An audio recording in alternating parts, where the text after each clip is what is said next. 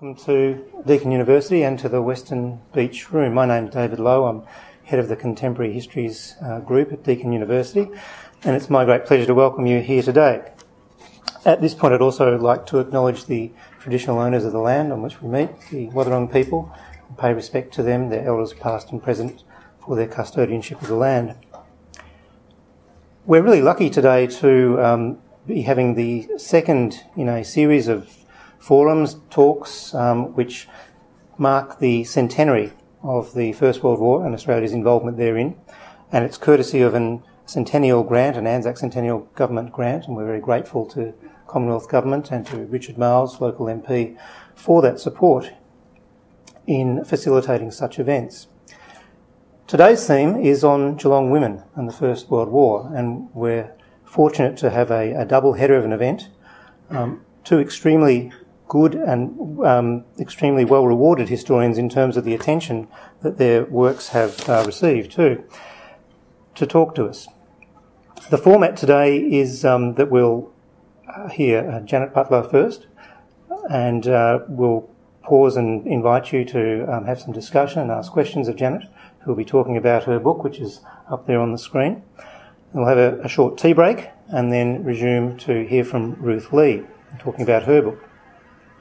So by way of introduction, Dr. Janet Butler is an honorary associate in the history program at La Trobe University.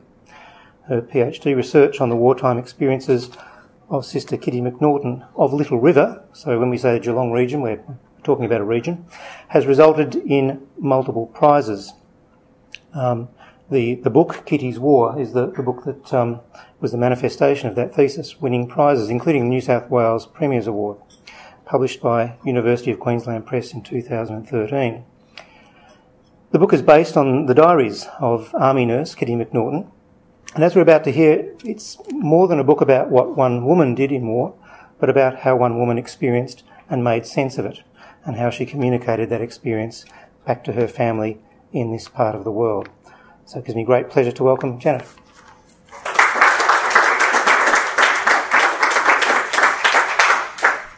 Thank you, David, and thank you for everybody who's ventured out on this rainy Geelong day to hear about these two quite remarkable Geelong women and their experiences at war. 100 years ago today, on the 29th of April 1916, Little River nurse Kit McNaughton was sitting in a bell tent in a hospital camp just outside the French port of Marseille.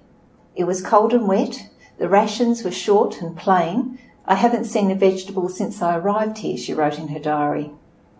She was decked out in what she called her Lemnos gear. Let's see if we work. There it is. There she is. This is Kit on Lemnos Island in the gear. They were so cold that they were given army gear to wear. And this is Kit on the left. In the middle is Geelong trained nurse Evelyn Davies, who was also on the island. The great coats and boots issued to nurses who'd served there in what were very harsh conditions. The other nurses, she wrote in Marseille, were filled with envy. Kit's military hospital, the 2nd Australian General, had just arrived in France from Egypt. They had accompanied the 1st Anzac Corps, who were being moved in the wake of Gallipoli to the Western Front. The hospital was stationed at Marseille temporarily to act as a filter for the Anzac soldiers who were flooding into the French port from Egypt on their way to the battlefields in the north. The British were quite afraid of the diseases that had spread amongst the Anzac troops on Gallipoli and in Egypt.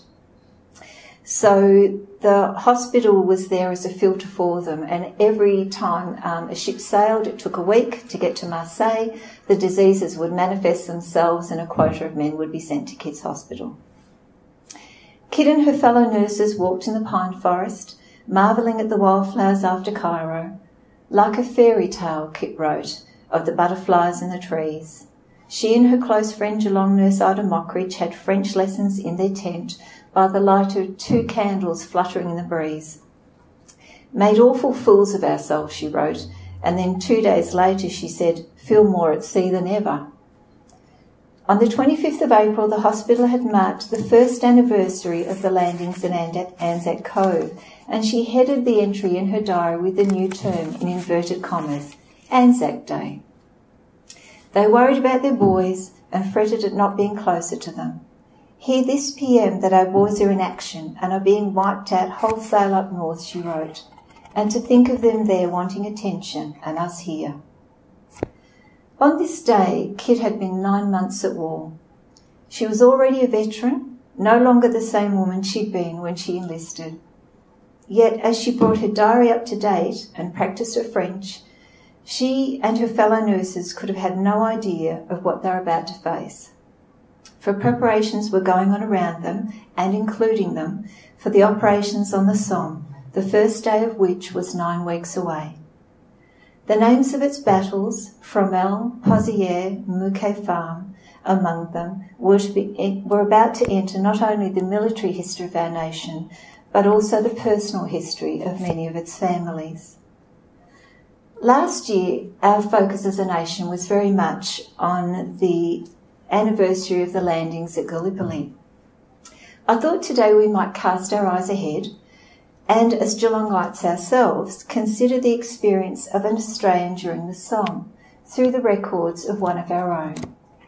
First, I'd like to talk a little bit about how I found Kitty and about how she herself came to be in that tent in Marseille. Okay. 2 generations after Kitty sailed away to war, I found her name, together with that of her cousin Sadie McIntosh, on the memorial gates to our sports ground in my hometown. I grew up in Lara and Kitty grew up in Little River, 2 small towns arguing about who has the best view of the Yuyangs and sharing a district memorial. The nurses were out of alphabetical order and under the names of the men that they'd gone to serve, as modest in memory as I was to discover that they'd been in life. During these anniversary years, we've reflected why Kit and Sadie and all of those on all our monuments went away to war, on what their going meant to Australia at the time, and what it should mean in our ideas about ourselves today. But as I stood there in front of that monument, in the place that Kitty and I both grew up, what I wanted to know was what it had meant to her. There's a real sense in which the tragedy and the scope and the consequences of the First World War can really only be grasped at the highest level, that of the total figures of the wounded, the overall schemes of battle, the collective experience that would ultimately become the story of Australia at war. I think we'll find this more as our attention turns to the Somme this year and to Passchendaele next year. But telescoping our view down from this overall picture to the level of the individual and the meaning they themselves made of their experience, as we're doing here today, opens up to us a different kind of knowledge of our nation's experience of war. It can uncover untold stories which have been cast into shadow by the legend of the frontline Anzac soldier. But it requires different kinds of sources. I traced Kit's family through our local RSL. I turned up on the doorsteps of all the branches of her family, bearing jars of homemade Anzac biscuits and lots of questions. They generously opened their photograph albums and their memories to me. I pieced together her early years through their stories and their family records. Whoop. And there she is. This is my favourite picture of Kitty. It was taken by Willits of Geelong. It was taken in 1900 and she was 16 years old. She was born in 1884, the granddaughter of a Scottish immigrant, a kilt maker from the Highlands, who settled in West Geelong before becoming a pioneering white settler in the Little River district. And this is all that remains of Kitty's family farm, Daly's, on the side of the Yuyangs, not the front where Lara is. They recently put up a monument in Little River to all of the World War I nurses, but particularly Kit and Sadie, and they used the stones from Daly's for the base of the memorial. Economic circumstances required Kit's brothers to seek work outside the farm, and so too did she. She was listed as a probationary nurse at the Geelong Infirmary and Benevolent Asylum, as it was then. It's now the University Hospital. There it is in 1915. In 1907, she was registered. She began her 3 months unpaid trial at 6:30 in the morning on the 27th of March 1909. And she graduated in 1912, and she's in the bottom left-hand corner as you're looking at her. She joined the Royal Victorian Trained Nurses Association, and in the pages of their nursing journal I discovered her working as a private nurse in Melbourne, as most nurses did then with an 8-month stint at Bairnsdale Hospital, before enlisting in the wake of the Gallipoli landings in the Australian Army Nursing Service. The First World War was still very much a time when war and travel were the domain of men. The role of women was seen as supportive, one of quiet waiting and sacrifice on the home front, not active service on the battlefront. Nurses had to argue their case to go, and they and a small number of masseuses were essentially the only women accepted for active service with the Australian Army Nursing Service. Somewhere between the official figure of 2,289 and an estimated 2,500 nurses went on active service with the Army.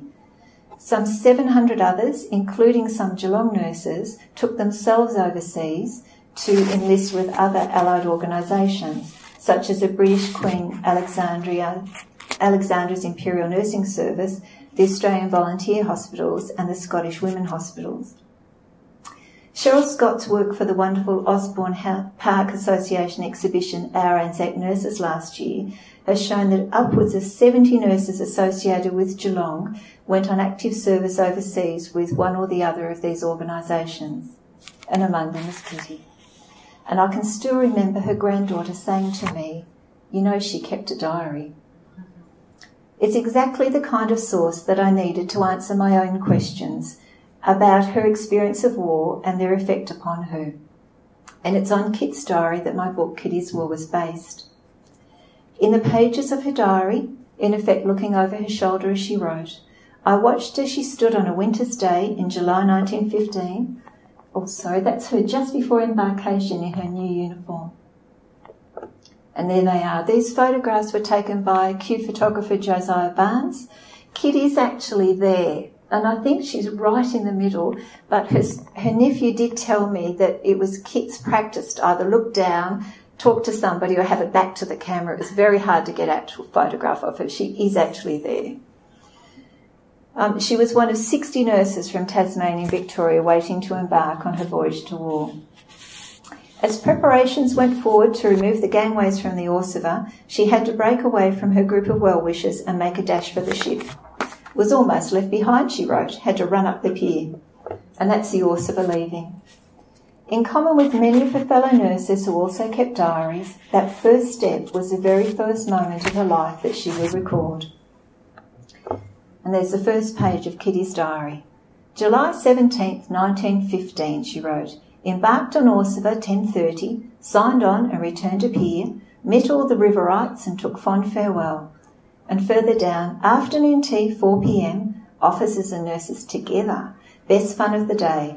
Played around afterwards and fed Jacko the kangaroo. They had a kangaroo on board as a mascot of a ship. Concert given by troops on deck and returned by nurses, also boxing match in progress. The whole show is just like a nice big picnic. Kit's diary was a gift on departure from one of her fellow nurses, Ethel Buchanan. And you can see it's to dearest Kit, with love and best wishes from Ethel. It was intended to be a travel diary, a place where Kit was expected to record her traveller's tales for the entertainment and education of the audience at home. The idea of a diary as a secret place for our innermost thoughts is very much a mid-20th century thing. This was more like the kind of photograph album that we would have presented for our family, or I guess a Facebook page that our children would set up for their holidays. There is quite clearly a you to whom Kit McNaughton's diary is addressed. We often think of the people at home and wonder what you're all doing, she wrote 8 days out from Melbourne. And if you could only see us all doing the grand, you would know how we were enjoying ourselves. Kit's mindful of her audience as she writes, and this explains not only what we see in her diary, but as I was to discover, also what we do not see.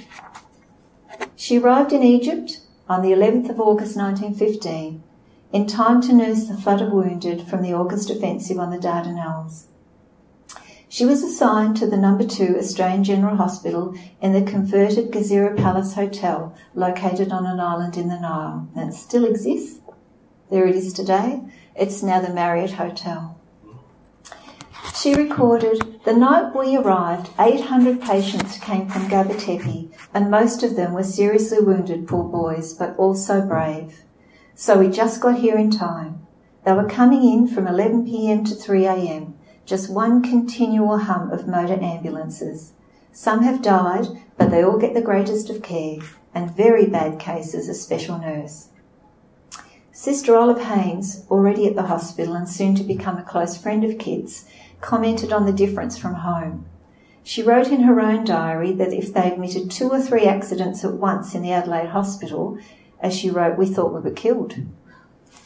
Life in Egypt represented contrast in other ways as well. On her first day, Kit met some nurses and a doctor from Geelong. "Monday the 16th, she wrote, "went around Cairo, went to Groppi's, the place for ISIS, and there met Doris Richards, Trevord and Captain Cole. Trevord and Cole are to be married on Thursday." Lily Trevord had qualified at Geelong Hospital, and Dr. George Cole was a senior resident there. Social life in Cairo was a far cry from the Geelong Infirmary and Benevolent Asylum. The House Committee had made it clear during Kit's training that, and I quote, "throughout the whole staff, it is to be fully understood that all private and unnecessary conversation between the sexes is against the wish of the governing body." When in March of the following year the matron happened upon Dr. Dunstan, who was a junior resident, walking in the afternoon in Eastern Park with training nurse Williams, it was regarded as a serious breach of hospital etiquette, and the chairman interviewed them both. Australians on active service kept an eye out for those from their home district, visiting them and sending news of them home to be shared among local families. At Gallipoli in September, one officer would write that the men have taken to penciling the name of their hometown on their hat bands. To be a Geelongite or a Riverite was part of the identity that the soldiers and nurses from the district took to war with them. And others from home met on active service were a physical link to the community in a strange land and in the daunting world of war. Throughout the war, Kit would record these meetings in her diary. So she visited Geelong nurse Winnie Gilliland, who was nursing in nearby Alexandria with the British, and was herself visited when ill by Geelong boy George Trujillo of the 14th Battalion. She recorded, "I wrote to his mother to tell her I'd seen him." Most important for Kit was her meeting 3 weeks after her arrival with Geelong nurse Ida Mockridge, who had been assigned to the same hospital. "Was going along the hall and someone grabbed me and said, 'Kitty Mac,' she wrote. Great excitement. It was Sister Mockridge. I was just delighted to see her, as she is a perfect dear." To have a special pal was vitally important to women in terms of their experience of the war. Friends provided a buffer and support, an anchor in an unfamiliar world, and Ida Mockridge would become a lifelong friend. And there's a group of the nurses, Kit's second from the left in the back, and Ida's fourth from the left in the back. They're a group of the friends. That's the roof of the Gazira Palace. Not only social life represented a contrast with life at the Geelong Infirmary, the nurses embraced some other thoroughly modern behaviours. Kit had longed for a camera on board, and she acquired one in Egypt. She printed her own photographs, like all the other nurses, and this view of the Nile was actually taken by Kit and printed by her, and has survived to today. But there was more. "All the nurses here smoke like fun," Kit wrote, wide-eyed, at the end of her first week. "Seems part of their life." Having made it clear to her diary's audience that her own forays into smoking would not make her racy beyond the norm, she proceeded to record her own indulgence. There was an acceptance of smoking being a comfort for soldiers on active service, and the nurses may have felt more able to openly embrace this activity because they too were on active service.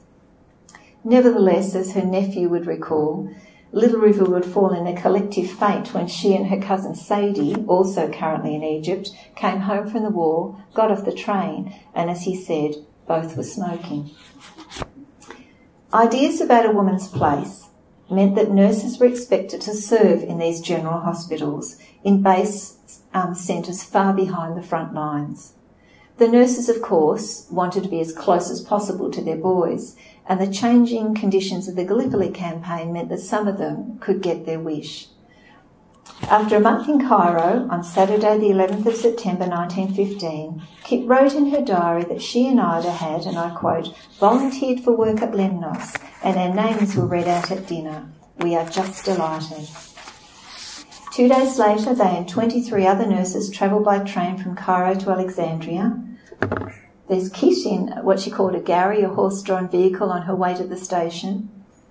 At Alexandria, they boarded an English hospital ship, the SS Assay, and steamed 650 miles across the Mediterranean to the island of Lemnos, which was situated 50 miles off Gallipoli. So if you follow up the dotted line with 650 miles, it's right up to the top. You see Lemnos. It took the wounded 4 days to get from Gallipoli to Cairo, which is why they were establishing the hospitals on Lemnos. And of course, many of them weren't surviving the voyage. To research Kit's time at war, I traced both official documents relating to each unit in which she served, but also the diaries and the letters and the memoirs of the nurses and doctors who served with her. My aim had been to build up a kind of vivid picture of life in these units, but comparison with Kit's own diary of Lemnos brought to light something rather unexpected. Kit wasn't telling the whole story in her diary. An early thinker about diaries, Robert Fothergill, has written that of all the things that happen in their day, a diarist actually records very few. Kit made choices about what to say and how to say it within an overlapping set of social rules that governed what topics women should write about, what a travel diary should contain, who her audience was, and in the eyes of that audience, the acceptable image at the time of the good woman, and especially the good nurse, as modest, self-effacing and self-sacrificing. So on Lemnos, with social life an acceptable topic for women, Kit wrote of the rich social life that developed between the soldiers who were resting and recovering on the island and the nurses who were very much in demand. Kit's diary of a time would illuminate the nature and the importance of friendship beyond the iconic idea of mateship between men. It would reveal the friendship between the nurses themselves and between nurses and soldiers on the island as vital sources of solace and support for those on active service. To the soldiers, the Australian nurses were sisters in arms and sisters from home. From friends met here, Kit would assemble a substitute war family of nurses and soldiers who would see her through the dark times ahead.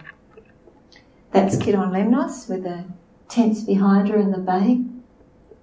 And there's Kit and Ida on the left, Kit on the right, with some soldiers that she'd met on Lemnos Island. That's from Evelyn Davies' photograph album. Invisible, however, in Kit's diary is the fact that on Lemnos Island, Kit and her fellow nurses endured living conditions so harsh that nurses from other units actually died. They suffered from inadequate food, clothing and shelter, as well as disease and overwork. This was taken by Olive Haynes. This is the tents that they slept 8 to a tent. They were so cold in them that in the end, by October, they were sleeping together on stretchers to try and keep warm. They received difficult treatment as well at the hands of the hospital's all-male staff, who regarded them as out of place so close to the front, where male nursing orderlies were the norm. There were 4 different kinds of hospitals sent from Australia. The general hospitals, which had nurses, and quite a lot of them, and 3 different kinds of hospitals, field hospitals, clearing stations and stationary hospitals, which were strung out along the lines of communication or right on the front line, and they only had male nursing orderlies because it was felt that female nurses should not be that close to the front. And of course Lemnos was in effect an advanced base, and the hospital was inside a hospital camp, which also made it a bit of a no-no for female nurses. There were a number of factors that kept the nurses silent in their letters and diaries. They wanted to prove that they were not too soft for active service near the front, so they weren't going to complain. In their letters and diaries, they wanted to spare their readers as well, because they were treating the wounded Australian or the wounded soldiers of the Allies. So there was very little reference in her diaries to wounded men. Censorship was another reason that the conditions on Lemnos didn't appear in letters. In a piece of serendipity, while on Lemnos, Ida Mockridge found in a pocket of a pair of Red Cross pyjamas a letter from Mrs. Humble of the Geelong Red Cross. The Geelong Red Cross had been formed within months of the war beginning. In September 1915, in response to an urgent call, or by September 1915, they'd sent 4,270 pairs of pyjamas to Government House, and one of them had ended up on Lemnos Island. Ida wrote the author a charming thank you note, ending with the casual suggestion that Mrs. Humble might send a box direct to Lemnos for the boys for Christmas from Geelong Red Cross workers. I think they would get it quicker than if it went to Alexandria, she said, and address it to me for them. It would be lovely. She didn't tell Mrs. Humble why they were so needed. Most importantly, though, the norms of the time about a woman's place, together with their expected qualities of modesty and self-effacement, meant that a focus on themselves and their own work in their diaries was not expected to be a subject of their diary. The diaries were for the use of other people. Historian Kirsty Harris has undertaken a study of First World War nursing practice because she said, despite all of the letters and the diaries that we're blessed with in Australia, the actual work of the nurses is an invisible practice. A hidden occupation, she called it. Kit's diary, then, is of particular value because its character as a travel diary, in combination with an accident of fate, meant that for one part of her service, the door on her wards and her work was suddenly thrown completely open. On the evacuation of Gallipoli, Kit and her fellow nurses were sent back from their hospital on Lemnos to Egypt, and from there to France, where we originally met her outside Marseille. There were never enough nurses on the Western Front, partly because, although we enlisted for the duration, the British nurses could go home after 6 months, and they tended to, so there was a big turnover. In late June 1916, as part of the preparations for the oncoming operations of the Somme, Kit and Ida were lent as reinforcements to a British hospital, the No. 8 Stationary, in Boulogne Base in the north.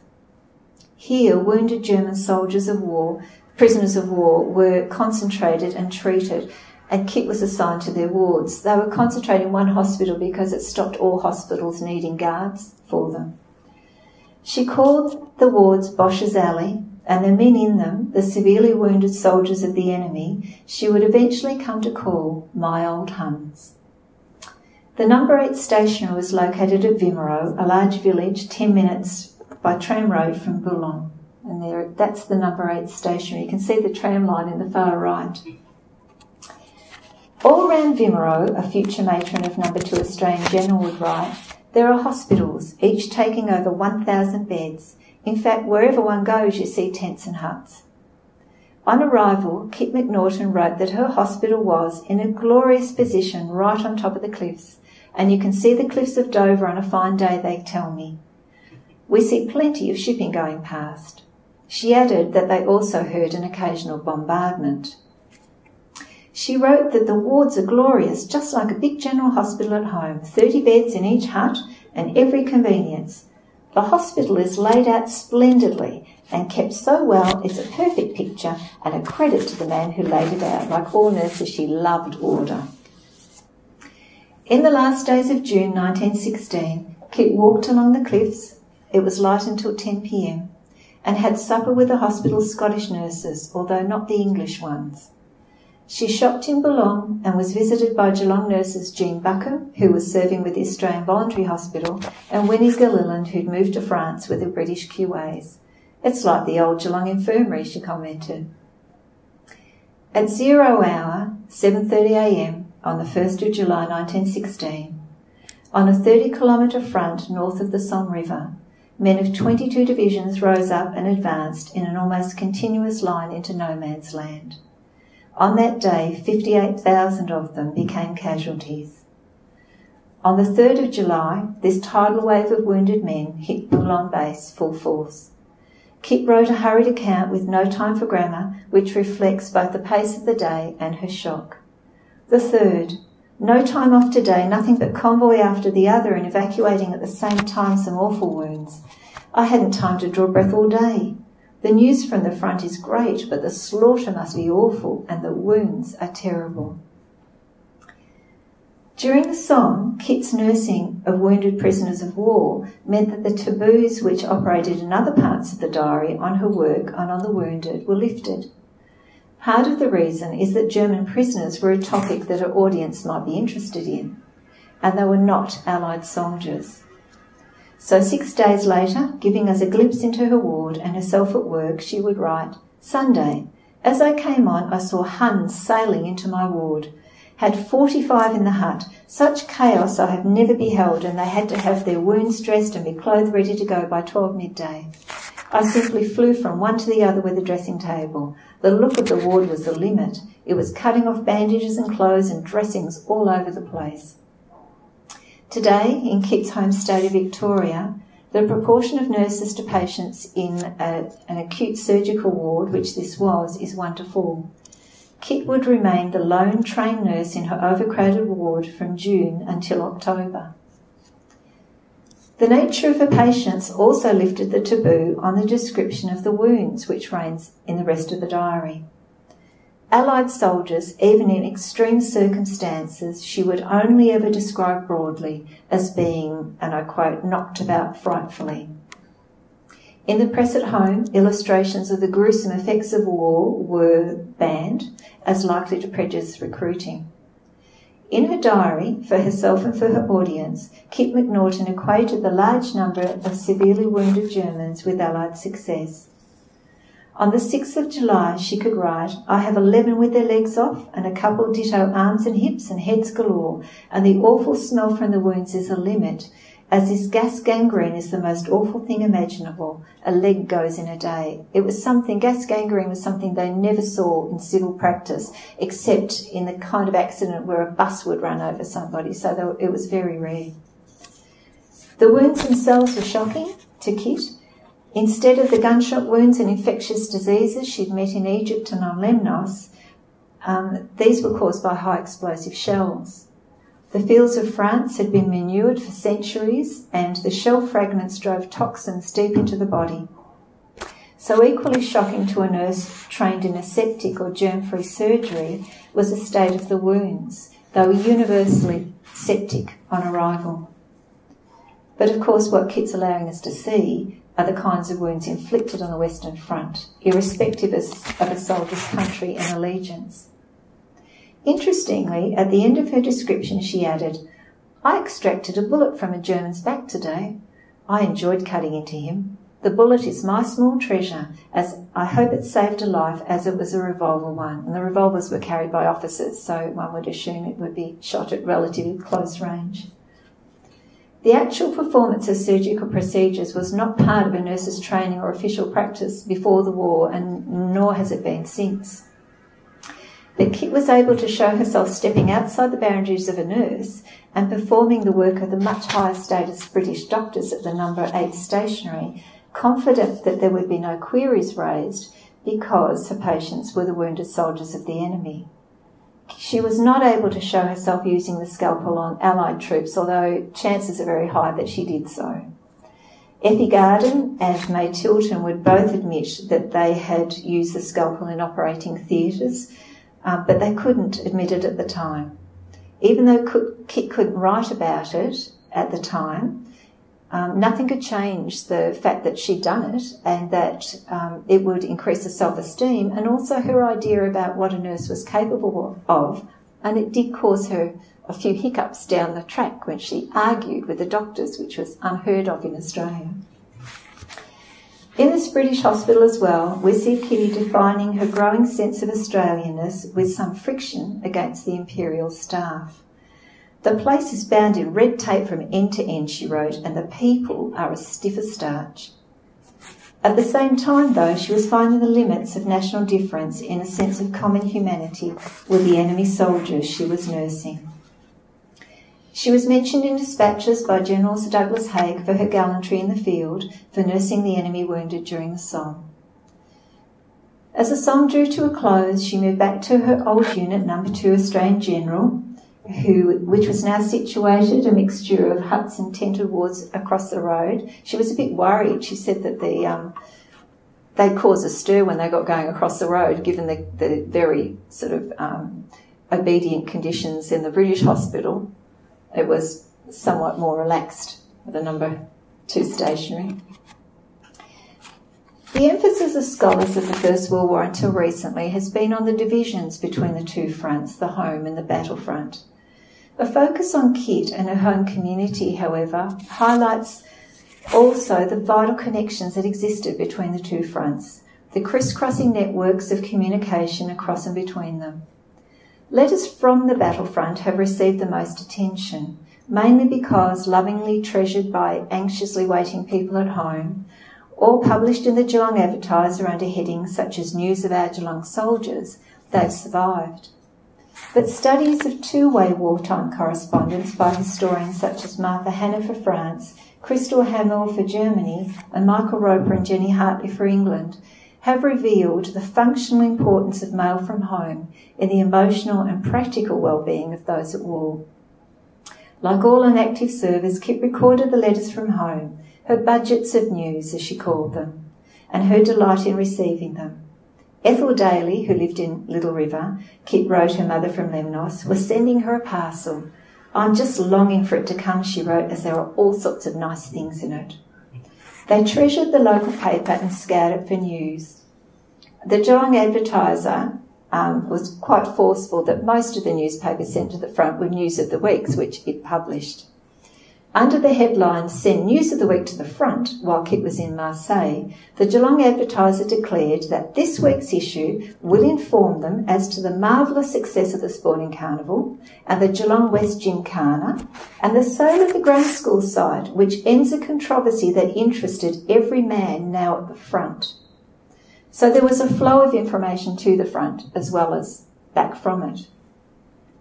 Australian soldiers and nurses could be away from home for 4 years, and letters from families in Geelong filled with every microscopic bit of local gossip, as Jenny Hartley's written, kept those in active service woven into the fabric of their community and helped maintain their civilian identities and sustain bonds of affection. And it was this flow of information from Geelong which actually solved a mystery for me, one of the deep silences in Kit McNaughton's diary. Kitty, as an Australian woman, was entitled, she was enfranchised, she could vote. So she was entitled to vote in both of the conscription plebiscites on the Western Front in 1916 and in 1917. She was one of the few women on the Western Front who was entitled to vote, and it was the kind of event that she would have liked writing about her participation in. It was a common topic in the nurses' letters and diaries and in soldiers' letters homes as well. Her friend Olive Haynes, who was an Anglican minister's daughter from the city of Adelaide, was all for conscription. But Kit's own letters from home would have made it clear that Little River, for a mixture of religious, political and very practical economic reasons, and against the tide of the state, was going to vote no. Her own brother, cousins and future husband were included.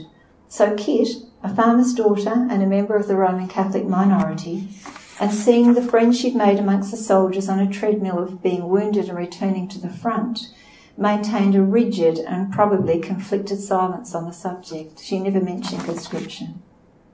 And Little River voted 36 for, 53 against, 1 informal, and 39 people, of course, were already at war from a community of 300. In August 1917, Kit was moved from the 2nd Australian General to an Australian clearing station, which was about 7,000 yards from the front line. These are soldiers that are being moved on a light rail to a train in the background to be evacuated to the base. They've already been treated at the clearing station. By this time, the value of nurses had improved without question. They were performing operations at the clearing stations. They needed the nurses there for the soldiers to survive. She arrived in the early days of the Third Battle of Ypres, which Australians remember as Passchendaele. Here she was in charge of the operating theatres, For those of you who saw Anzac Girls, Kit took over from Alice Ross King, who was evacuated as being too long in a clearing station, which I think was code for shell-shocked. The Australian soldiers had all been moved up to this area, and they were arriving on the operating table still in their khaki. But the door behind which Kit would go about her work at this clearing station was firmly shut. Here life at the extreme edge of war took on a surreal quality, as Kit wrote instead about the Australian soldiers helping to bring in the harvest in the fields around them. There they are. And of visits from friends. In September she wrote that they were sitting outside watching Fritz shell the observation balloon, as she was wont to do for entertainment. And who should come around the corner, she wrote, but good old Ted Connett from Little River. And there he is. I nearly fell over in my rush to meet the kid, and he looks well and bonny and brown and just the same nice boy. What she never records, though she must have known, is that less than a month later Ted Connett was dead. 5 days later, so was his brother. It was left to her sister-in-law, Min, back in Little River, to walk up to Mrs. Connett on 2 successive days as the news arrived to tell her that her sons were gone. Though Kit would not, or could not, write more than 6 sentences about her actual work here, a Royal Red Cross First Class would later be awarded for her service at the clearing station.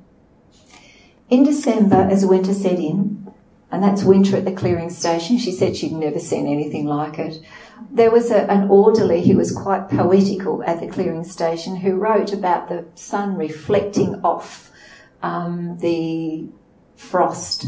And he said, I've never seen anything like it. And she wrote in her diary, and I never want to again. Kit and Ida left the CCS for leave in England. It was policy then for the matron-in-chief to retain war-worn nurses in England, and the 2 nurses served for a time at the Australian Convalescent Hospital in Dartford in Kent. And there's Kit in the middle and Ida's on her left. And she wrote in her diary, it's such a joy to see the bonny men, our bonny men, so cheerful and not in pain. And later, it's all very different from the clearing station. Kit would end the war, helping to repair the shattered faces of Australian soldiers as Australia's first plastic surgery nurse at the Queen's Hospital, which was a special Commonwealth facial and maxillary hospital in Sidcup in Kent. Of course, the soldiers' helmets were protected their head, but nothing protected their faces, and there were some very confronting wounds. Gertrude Moberly, who was a fellow nurse, visited Kit, and she recorded in her memoirs that after leaving she sat in the gutter and cried and cried. The apathy of Kit's diary at this stage of the war suggests that she was experiencing what we would now refer to as post-traumatic stress. That her service did have an effect can be seen in photographs. The picture of Kit that we saw in the beginning, that's Kit at Sidcup. The man sitting in between the nurses, Kit's on the left, the man in the middle is Sir Henry Newland, Colonel Newland as he was then, Sir Henry Newland as he was after the war. He made his reputation as a plastic surgeon. He worked in Adelaide, and his grandson, also called Henry Newland, is also a plastic surgeon.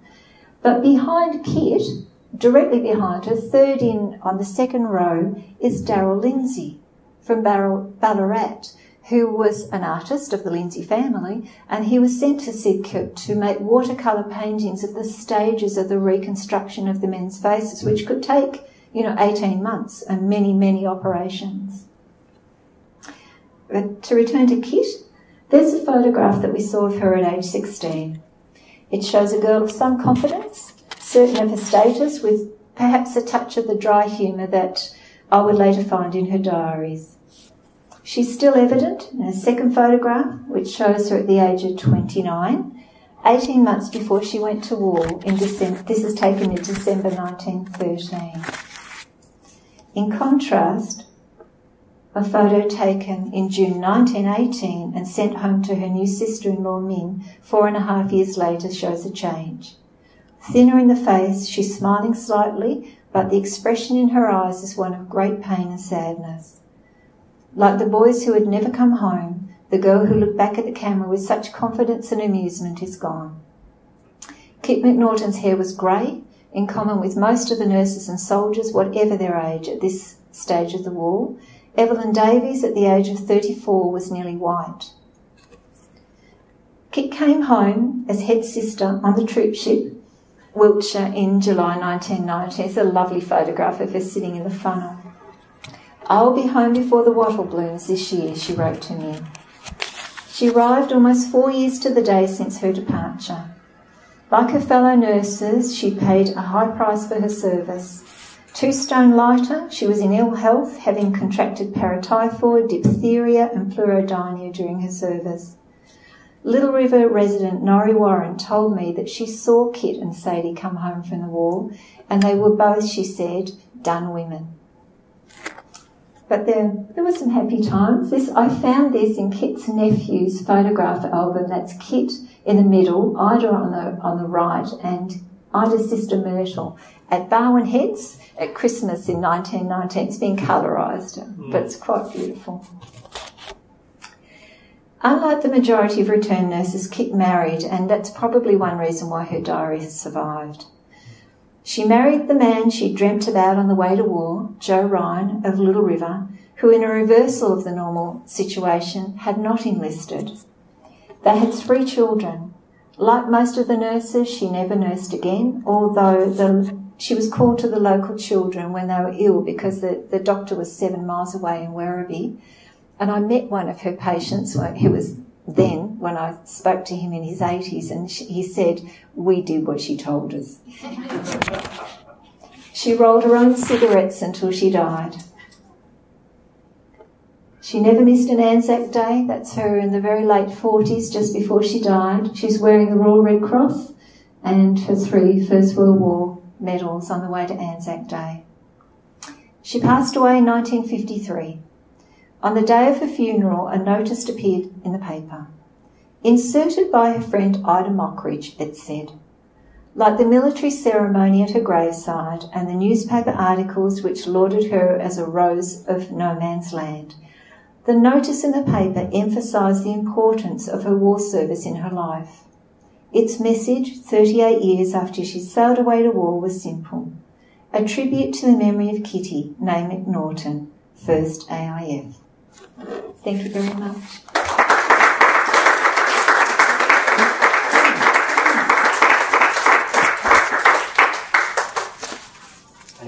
Yeah. Thanks very much, Janet. That was a wonderful journey with you and Kit. I love to talk about my nurse. No, look, it was fantastic, and really enjoyed the way in which, both through the diary entries and through your analysis, we got this sense of Kit and her communities. Obviously, the strong ties with the local community persisted, the way in which she located herself within communities near the front. And also the kind of readership that was in her mind always when she was writing it. Wonderful. We have some time for questions, please. I can talk more. Was that picture of the soldiers collecting the harvest, was that in France, was it? Yes, it was. So the diggers... They did. They helped the French bring in the harvest. And she said they looked happy because a lot of them were doing rural and background themselves. And of course the French men were away at the war as well. The women were bringing in the harvest and they were really struggling. You know, it was the older women and the wives left behind. So these are the stories you don't hear in conventional history. No, it's not. And she said they you know, that was one thing she talked about. In her diary of the clearing station, it's 8 pages long. She was there for quite a long time. You wouldn't know she was a nurse from reading it. All she talked about was, she was kind of detached a bit. I think she was already a little bit, you know, stressed by the song. And she talked about, that's what she talked about, travelling around to collect the laundry with the matron, seeing the soldiers in the field bringing in the harvest, friends that were visiting her from the Australian divisions. They come on a Sunday afternoon for afternoon tea and visit the nurses, and they were jumbled together. So she would say, I had a visit from Ted Connor, so-and-so ran into somebody else in a shell hole and was reminded, you know, said he wanted to be remembered to me. I'd heard about the death of somebody, and we went to an afternoon tea at an artillery, and it was bomb, she said. It became very odd, her diary. It was quite detached, and I think normal life had become a very long way away, because they were right on the very edge of war. You can understand that emotional detachment, because that would be a necessary survival mechanism. You couldn't be in that horrific situation and you'd be emotionally overwhelmed if you weren't able to detach. You wouldn't be able to keep on functioning. I think that's true, and they kept a very close eye on the nurses up at the clearing station, and if they felt they were too long there, they were supposed to be there 3 months. I think Kit was there a bit over 4. They would ship them out, and at least 2 nurses whose diaries I've read were shell-shocked. One of them was Alice Ross King, and the other one was Anne Donnell. They just broke down from being there, from the sights that they saw, and which they don't write about at all. It's interesting the little bits and pieces of nature that she relates to too. Yes. Butterflies and birds and flowers and things too. Try to focus on something outside the horror of the world. Being a country girl too, I guess. Oh, that's a really good point, because you see that in all of their diaries. The soldiers too, they focus on nature. And you're right, you can tell where somebody came from, because as she's going up to the clearing station, she's noticing the crops. She writes what crops are in the fields. Whereas Mildred Crocker-Brown, who's a friend of hers who goes up to the clearing station, talks about how straight the road is. She grew up in Manly. So she said it was built on the Roman road. So you can tell where they come from. All the country people, they're very interested in the harvesting methods, particularly in Egypt. You know, how they're bringing up the water, how they're harvesting. They can tell. She said she travelled down from Luxor in the train to Cairo, and she said the crops are much further ahead down here than they are up in Luxor. So you're right, though. It was balm to their soul, I think, looking at nature, even in the worst circumstances. Thanks very much. That's terrific talk. You said, I was very interested, I had never thought about the idea that, of course, they were treating German soldiers and German officers, and you said that sense of common humanity comes through her diary. Is that reflected in other nurses' diary? And do you have any evidence about how she felt about the Germans after her return? Because we've so easily fall into that. Yes, they were hated. We do. That's a very good question. That sense of common humanity there, which we don't really see much in the history. No, we don't. But I don't think it was that. I don't think that many nurses experienced it, which was they had an overflow of German wounded soldiers. By this stage, her own hospital had moved across the road, and there was an overflow of German wounded soldiers, and they went to the second stationary, and it shows the interest that it had for people, that a matron who was writing very short sections in her diary about her service and sending it home as a letter, devoted the whole entry to these soldiers, because they were high in interest. But to go back to your point of the common humanity, when Kit first received these soldiers in her diary, in her ward, she was anti-German, basically, because of we had a lot of anti-German propaganda. The Lusitania had been sunk with the children and women on board. News had just come of a prisoner of war camp in Germany, which was run by doctors, and it was riddled with typhus. People were dying, and they all knew that, of course, where typhus is, it means there's terrible conditions. So they were very anti-German, because she said, we were giving them the best of treatment, and look how they're treating our people. But you see, as the days go by, Kit loses that, and it happens very quickly. She starts to see them as other people, and then she starts getting upset because they're dying. She's the only nurse in there. They're severely wounded. If they weren't, they wouldn't be being looked after in the hospital. And of course, they're dying. They're dying more in her ward than they are in any other part of the hospital. And she's saying, you know, I'm just sick to death of the way they're dying. Nothing will save them, which kind of implies that she's doing everything she possibly can to save them when they go to leave, because as an Allied soldier gets better, they're shipped off one by one. but they have to wait for a group of Germans to be sent away together under guard. And so they're there in her ward for a very long time. And they come up and they give her presents, like little buttons. And she said their eyes just filled up with tears and they're all going to write to her. And she said, I can see myself being shot as a spy. And she actually said to her son-in-law after the war, that she actually preferred nursing those wounded Germans than she did nursing wounded Tommies, because the language, she said, was unbelievable of the Tommies. What also happened after the Somme, which is a much similar thing, she talks in her diary about how odd it is that they're at each other's throats one day and they're having because as prisoners will go out and give the guards a cup of tea and they'll have a cigarette together. She says, look at them, out there talking to each other, and they see an observation balloon of the Germans shot down, and the person in it is sort of coming down in flames, a German, and she said in her diary, he's only doing his job, just like us. And so she'd changed, and what had happened was that it was happening relatively across the board.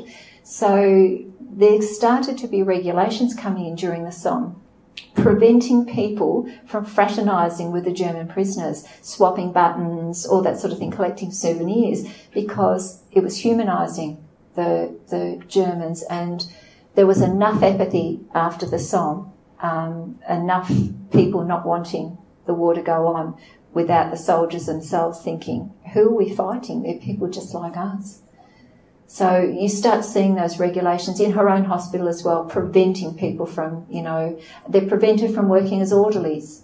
They were getting them to work as orderlies, the German prisoners, but they stopped it because people were getting to know them and they were realising they're just people like us. And it's interesting that at the time she was born into the colony of Victoria, which most of the soldiers, except for the 14-year-olds, most of the soldiers and nurses who went to the war weren't born into Australia. They were born into colonies, and they had very strong colonial loyalties. And kids, you could see it in the war saying, it's no wonder those people are suffering. They're being nursed by New South Welshmen, New South Wales nurses.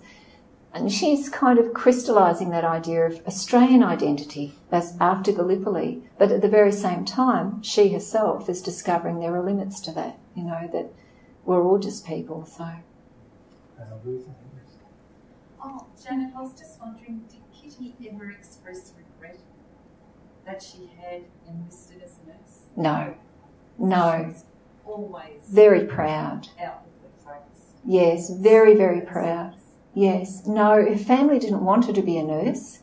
Her nephew said he felt she trained as a nurse to avoid cooking for the shearers. She didn't want a life of that. And there was very little that women, as you know, that women could do. They could be teachers, they could be nurses. So no, I think she was out of there, wanted to, experience what life had. Couple of questions. Ian Idrius wrote when he was at Gallipoli that when they get forward, the Australian troops came up with the idea is they'd have two poles and they put a bench in on it and they paint a target on it and they'd hold it up and search and shoot at. Oh, that's funny. And if they hit the bullseye, they clap them, and if they miss the target, they jeer them. And then the officers found out about it, put a stop to it. So I'm just wondering, did she have any dealings with wounded Turkish soldiers? That's the first question. And the second question is, I know that Australian nurses from World War I were treated appallingly when they came back. They weren't recognised, they weren't funded in any way financially, they weren't financially supported. Did she have any thoughts about that at all? Yes, to both of those questions. On Lemnos Island, she didn't write that she treated Turkish prisoners of war, but the Turkish prisoners of war were on Lemnos, and she said, I went for a walk and we went past the prisoner of war camp. They were busy wiring themselves in, she said. So they didn't have to, I don't think they had to be guarded very hard. But I will tell you a funny story about the target. Olive Haynes wrote that the Germans held up a sign on the Western Front. The soldiers had told Olive, the nurse, and the sign said, Gott mit uns, which is, God is with us. And the Tommies held up a sign that said, we've got mittens too. which I thought was quite funny. Now, what was the second question? The second question was when the nurses came back, they weren't financially, no recognition. They were, no, they didn't. And the main problem that they faced was financial, because they were very unwell. 345 of them were discharged as medically unfit, and some of the others, or a majority of the others, were sent off as okay, but the problems arose thereafter. They tried to work, but they were exhausted. They were a lot older than the boys when they went, so when they came back, they were in at least their mid-30s. Most of the men in the cohort of people they would marry had either been killed, they brought home war brides, or they were so injured that they weren't going to marry. If they did marry, they might marry a soldier who they would be financially responsible for because a soldier had been damaged by his war service, but they were doing it on half pay because women only got half pay. Kit battled. She was lucky in that she got diphtheria and it was recognised while she was at war and it weakened her heart. And so she got a third of a pension, but it was adjusted, like, you know, every 3 months she'd go to the doctor and they put it up and they put it down. In the end it was stabilised at a third of the pay. But she also had prolapse injuries that she said were from lifting the soldiers, which almost certainly they were, and a number of other nurses too, but they all said no to that. Nurses weren't able to be treated in repatriation hospitals, whereas the wives of soldiers were.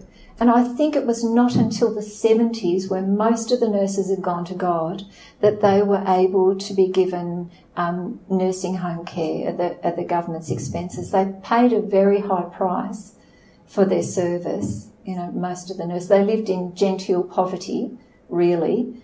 There's a fund called the Edith Cavell Fund, which the nurses applied to for help. Kit didn't, and Ida didn't, because she worked running a private hospital in Surrey Hills with 2 sisters.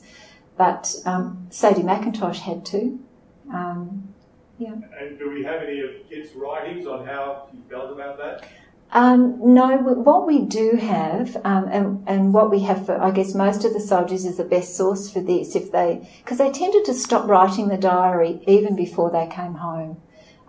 There are very few diaries of the journey home because, you know, they're coming home with these really darknesses inside them, leaving so many people behind. There's nothing joyful. They're quite, the home journals on the troop ships are quite bitter and dark in their sort of feel. So they tend not to have written anything like diaries and journals about their time after the war. What we do have are the repatriation files where they're trying to get help and they're writing letters, or their daughters are writing letters saying, my mother is really ill, she's served a country, why can't we get help? She believes that this is war related. So that's, you know, one of our few sources, but it is a good one. No. Relates to what you're saying. Does that mean because of the state that they were in when they returned and the treatment they got, that there was no sort of flow-on effect of that skill development in their nursing practice? Did that not really flow on to nursing practice? That's a good question too. To any extent? It did, but not to the extent that would have been good, because Kit, it's funny, I didn't realise this, but operating theatre nurses were quite rare at the time before the war. Ida Mockridge actually left Geelong Hospital because she wanted a better job somewhere else. And the matron said, we need to give her a pay rise to keep her. And the committee said no, because they were cash-strapped. And the matron had to say, she's the only nurse that we've got that can work in an operating theatre. When Kit got to Dartford, they put a nurse in the operating theatre and she just fell apart. And the matron said, we can't have these girls in there. They just can't do it. They're not physically capable of operating theatre work. So Kit had worked in operating theatres in a clearing station and in a plastic surgery unit. But when she came home, she never nursed again. And a lot of those nurses had those new skills that they picked up at war. They weren't passed on, but some of the nurses went back into the hospitals. They became matrons, And they were the ones that encouraged the nurses who then became the Second World War nurses. So the matrons of the major hospitals in Melbourne were generally ex-AIF.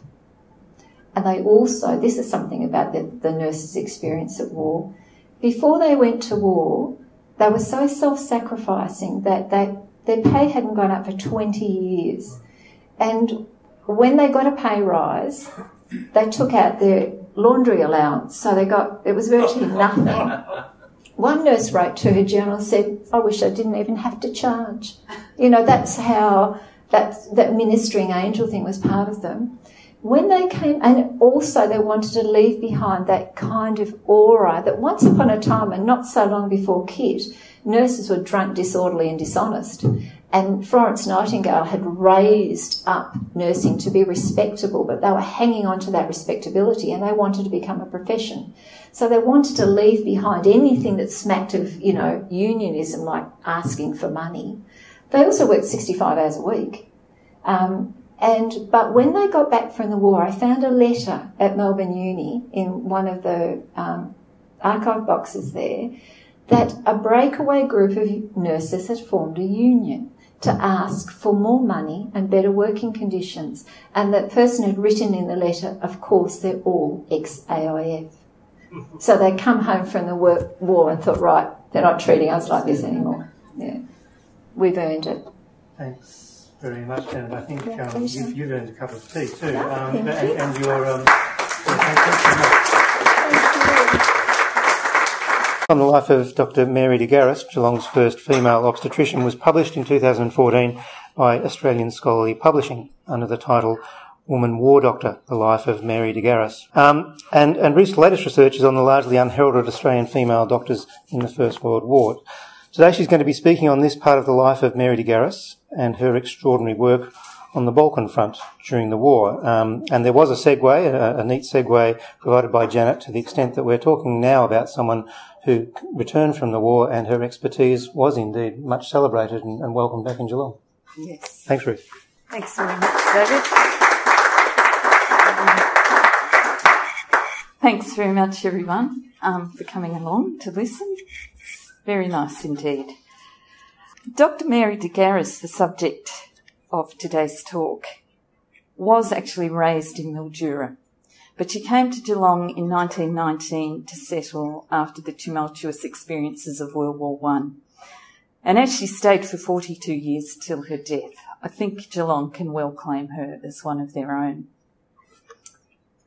In 1914, so great was both the British and Australian Army's consternation of having women doctors such as Mary de Garis applying to enlist for the war effort, that they placed this notice in the Argus stating their position unequivocally, in line with the British office who had done the same in the Times newspaper. No women doctors. I'll recount experiences of Mary de Garis today, as well as interrogate the following three questions. The first is, why were women doctors not permitted to join the Imperial Army's medical corps? And why was so little known about the 24, or around that figure at the moment, Australian women doctors who went to World War I? Why were these untold stories? And then finally, the question of whether the Medical Women's War Service had any impacts on Australian society afterwards. Mary de Garis was patriotic.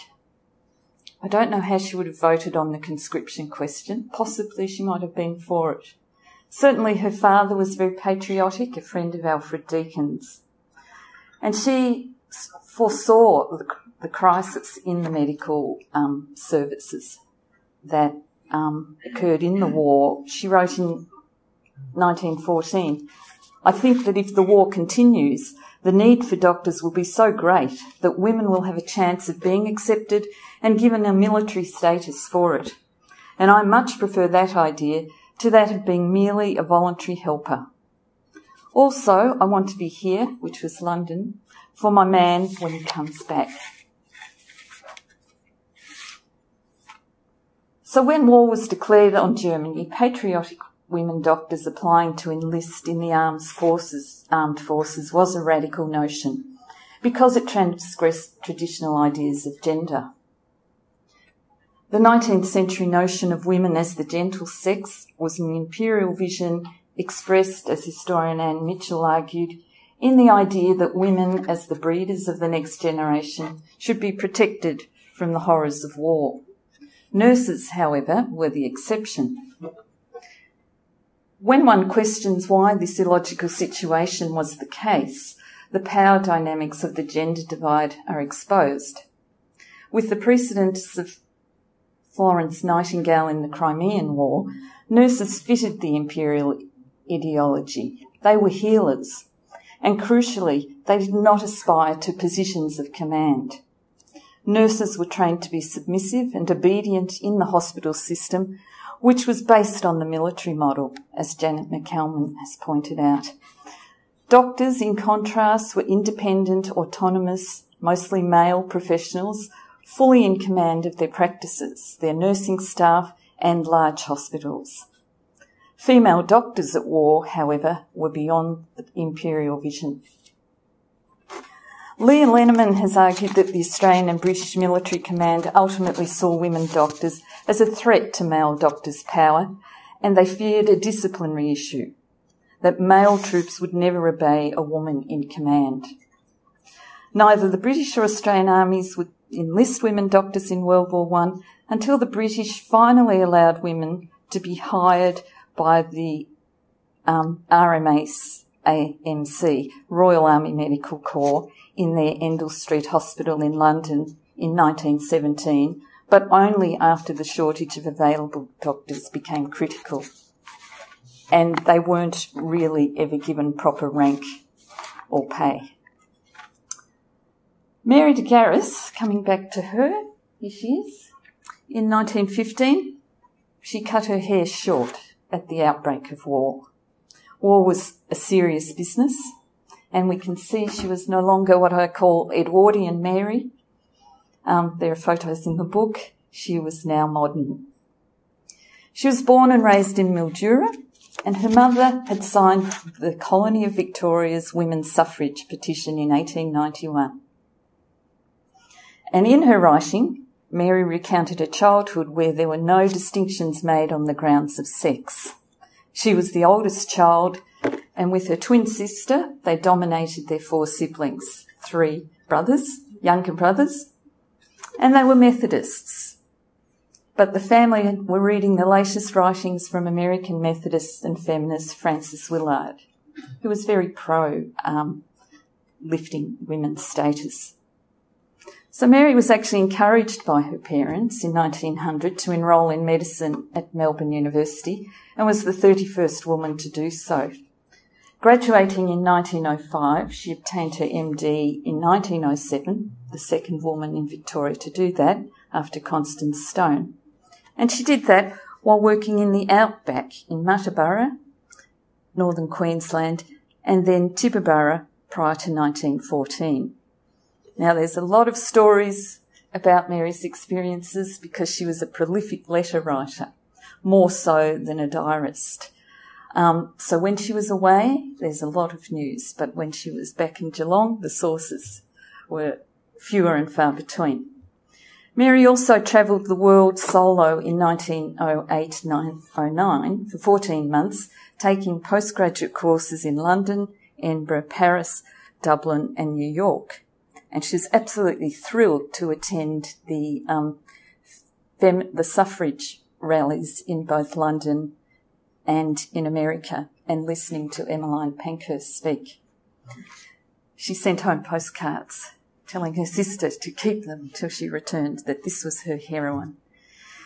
By 1914, she was very well qualified and experienced and patriotic and in her mid-30s. So I mentioned before that her father, Elisha de Garis, was very patriotic. He had become a wealthy entrepreneur in the dried fruits industry in Mildura and Melbourne. Friends with many other upper-class influential people, Federationists, They were independent Australian Britons, as was Alfred Deakin, where loyalty meant being a pro-Empire person. And Mary certainly subscribed to her father's values. While studying medicine at university, her feminist ideas really developed, and as she and other women doctors formed the Victorian Medical Women's Students' Society, for example, to try and gain equal treatment at university for the women students. Mary was also motivated by wanting to equally share the burden of war service with her fiancé, Colin Thompson, who we see here. And she'd become engaged. They'd become engaged just 2 weeks before Britain declared war on Germany. So how did Mary become embroiled with the war on the Balkan front? Because it wasn't where any Australian troops were posted. She had met Colin Thompson while in the sole surgeon at the Outback Tibooburra Hospital, and he was the handsome captain of the cricket team. He's there in the top right-hand corner. They had a sheep station there. Colin was needed by his widowed mother to run the sheep station, so he took a while to enlist. He had eight other siblings. Finally, he enlisted in 1915, and we don't really know why.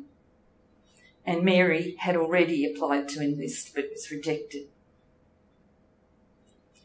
Mary drove alone from Tibooburra to Adelaide to farewell as Colin and her first cousin Ralph, sailed to Egypt, both on the SS Geelong in 1915.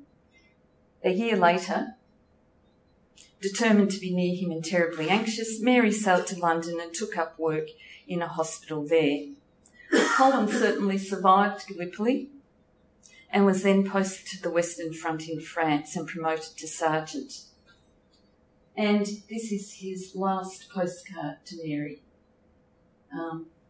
I am now platoon sergeant, got promoted after Gallipoli and am present in charge of a platoon, so I'm fairly busy just now. Unfortunately, he was killed at the Battle of Pozières on the 4th of August 1916. But it took 6 weeks for Mary to receive notice of his death. And she was terribly, terribly anxious, and she took it as a terrible blow because she'd sailed to London to be there in case he were ever injured. And her worst fear was realised.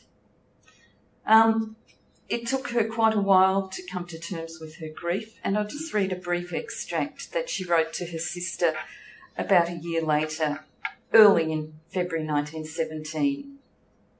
I was glad you did not send me Christmas and New Year greetings and gifts. It makes me sore when people wish me happiness and merriment. There can't be much of either for me, at least till memories fade. I have lost the terrible wearing anxiety about Colin that nearly sent me mad before I left Melbourne. There is no suspense now, but there is a chronic hunger for my dear boy, both mental and physical. It may wear off in time, but it seems worse now than at first. I have to keep my mind and fingers occupied all the time, otherwise I would cry most of the time. I bear it by telling myself it can't be helped, it won't bring him back. One accepts the inevitable. He's all right. Everyone dies. Probably he would have been very disappointed in me, though I don't really believe the last. I feel bereft of both husband and child, but at least now I give no hostages to fortune, and if possible in future, I'll not care greatly about anything. So I argue in the book that Mary's grief, I guess it didn't radicalise her because she was pro-Empire, but now she was determined to take direct action and join the Scottish Women's Hospitals, where she could be of much more use, she felt, nearer battlefields in Europe. This is a photo of work actually inside one of the tents of the Scottish Women's Hospitals. a lot of these photos from here on, the previous ones were from the Mary de Garis archive. These ones, a lot of them were actually taken by Dr. Agnes Bennett, another Australian doctor that Mary worked with in the Scottish Women's Hospitals. They ended up in the Mary de Garis papers, but they're also in the Turnbull Library, Wellington, New Zealand, where Agnes Bennett settled. So the Scottish Women's Hospitals were another challenge to the imperial authorities because Dr. Elsie Inglis in late 1914 had an idea that she wanted to mobilise all the British suffragist societies, because those women did not have the vote then, and they had a ready network. So she mobilised them to supply the British Army with all-female mobile medical units. Unfortunately, the British declined their offer, telling her to go home and sit still. However, the Scottish Women's Hospitals then offered themselves to the Allied armies of Russia, France, Belgium, Serbia, Greece and Macedonia, who accepted their offers of assistance immediately. Overall, there were 14 Scottish Women's Hospitals. Royaumont in France was in an abbey. That was the first one established, and others were in tents, such as the America unit in northern Macedonia. This is the Endell Street Hospital, a painting showing Flora Murray and Elizabeth Garrett, two foremost British pioneer women doctors. And that hospital became fully staffed and run by women. So great was the shortage of medical men who, of course, had enlisted and were being wiped out in droves by late 1916. Vera Scantlebury-Brown, who was also an early woman doctor in Victoria, she worked here for the duration of the war, and she was 10 years younger than Mary. Anyway, back to the Scottish Women's Hospitals, and there we see them. Again, as we saw those tents on Lemnos, there's huge tents, often with wooden floors. That is Dr. Agnes Bennett, very distinctive because she was so tall. She preceded Mary as the surgeon in charge of the America unit at Ostrovo. So the Scottish Women's Hospitals, completely run by women, contributed to the war effort by raising funds from all over the empire. I was saying before to David, a bit like crowdfunding on the internet today, a lot slower, but it did have brilliant results. Thousands of dollars flowed from America in particular, and the unit was named after that source of money. But your wealthy philanthropists, upper class people wanting to help, as the British called them, dear little Serbia, during the Eastern Front. Now, in order to be commissioned, the French Red Cross, I think, commissioned them, and they had to agree to be run along military lines. So, sorry, I'll have a look at another photo here. That was a postcard that was printed at the time that was sent. They were very organised with their public relations, their headquarters in Edinburgh, and they regularly had returning staff doing lecture circuits right around Britain. Fundraisers came to Australia, they went to India, Canada, the US. So that's the America unit on Lake Ostrovo, which was about a day's journey up from Salonika, just in northern Greece. De Garis was appointed surgeon under the Serbian army on the Balkan front from February 1917 to October 1918, and she was initially second in charge to Dr. Agnes Bennett, who subsequently settled in New Zealand, but another Australian doctor. The unit had 200 beds in 50 large tents, and they treated the Allied wounded, as well as some of the enemy soldiers. There are around 50 staff aged between 25 and 45 years, and they were surrounded by foreign men's camps, and in the warmer months they had an enjoyable social life. But conditions were tough. Of course, the surgeons conducted operations in all weather, and that included snow, while other staff nursed, drove and maintained ambulances, the sanitary arrangements, and worked as cooks and orderlies. And Miles Franklin arrived in, I think it was early 1917, and she stayed for 6 months, working as a voluntary cook and orderly, but she had a very rough time. There were wasps, terrible mosquitoes with bearing malaria, terrible winters and very hot summers. As with the army, discipline and curfews were enforced, uniforms were worn, and the mail was censored. Most of the staff were paid modestly for their work. Mary earned £200 a year, but that was about half that what she could earn in Australia. I don't think Miles Franklin was paid much at all, so the higher the rank, I think, the better the payment. The Ostrovo Hospital also had a dressing station, which is here, established at Dubrovini, which was closer to the battlefields, which were basically raging over the mountains, and the front kept moving down the subsequent battles until the Serbs basically won and the war ended in 1918. So the dressing station, and that's where Lillian Cooper from Brisbane and Mary Bedford, her partner, ran the transport unit, and they were based up near the dressing station. So, and the dressing station was so that staff could immediately attend to the wounded, load them into the Ford ambulances and transport them back down very rugged and rough mountain tracks down to the hospital. The hospital was also situated near a railway line, which was very helpful when transporting patients out. In her first month, Mary had a birth by fire when she relieved Dr. Lillian Cooper up here. She witnessed, quote, 2 big air raids on a neighbouring village. And although it was a desolate, windswept place, Mary wrote that the constant air raids added a spice of excitement. So she was known for being fearless. On one memorable occasion, she and Australian nurses Angel and Saunders were operating in a tent to extract a bullet from the back of a soldier's pallet. They carried on calmly while others scurried into funk holes, particularly the Serbian male attendants.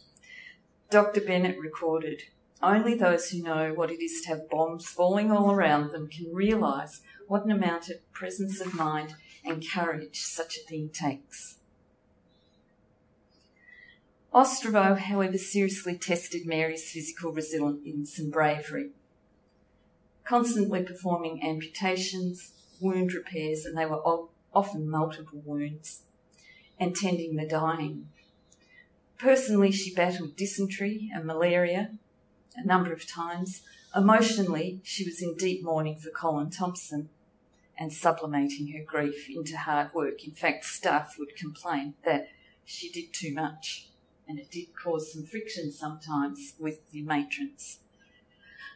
This is a photo early on, I think, when the unit was first went out in early 1916, and that's Dr. Elsie Inglis, who then, from Scotland, who found the founder, and with Agnes Bennett, riding horses, which they did do at Ostrovo. In September 1917, sorry, I'll just flick through it. I have got a lot of slides here, but these are the ambulances that the women drove and maintained. In fact, Mary Bedford was called Miss Spare Parts because she was so good at fixing them. And here's a photo unloading patients that come probably from the dressing station, but this fellow, Sergeant Lukovic from the Serbian army, was absolutely effusive about the care of the Scottish women and the nurses. And the nurses. I thought he was cleaner from Ash. Yeah, yes. And he wrote a wonderful description of Mary in action, how she never rested, and she would eat her lunch while she was reading and knitting at the same time. But he'd never had the experience of a hospital in his life. They didn't have them in Serbia, so he was absolute. And in fact, there are Serbian memorials, of course, to the Scottish women's hospitals in the countryside, which I haven't visited yet, unfortunately. But there's a wonderful video, actually. If you look up Scottish women's hospitals, the historian Alan, I've forgotten his other name, but he's made some wonderful, it's virtually a documentary on his website, well worth having a look at. That's just appeared in the last few months, specifically on the SWH. These are photos from Mary's album in the local inhabitants, the villagers, washing in the stream. I'm not sure whether that was a car that was bombed or was it a plane that was crashed, but they did have German aircraft going over. In September 1917, Agnes Bennett resigned due to malaria, and she had to be repatriated out and appointed Mary as her successor, who was now responsible for the welfare of 250 people. And I often wondered why Mary's diaries were very scant and they were often just to-do lists, unlike her letters, which were quite effusive and colourful, but very few letters home that I could locate from this time. And it did puzzle me. No photographs, except one that Melbourne Uni had, a very unflattering one. And it puzzled me as to such a huge event in her life. Where were the souvenirs and the mementos? And then I went to the Mitchell Library in Glasgow and discovered in the SWH archives just boxes and boxes of Mary's correspondence when she was running the unit. I pictured her sitting in her tent at night with a little typewriter just huddled over a little stove made out of kerosene tins, which was her innovative idea from the outback. The staff were most impressed by that. But she wrote copious correspondence about all manner of, all the personnel matters, the medical supplies, the food, the woman vegetable gardener, was she growing enough food for them?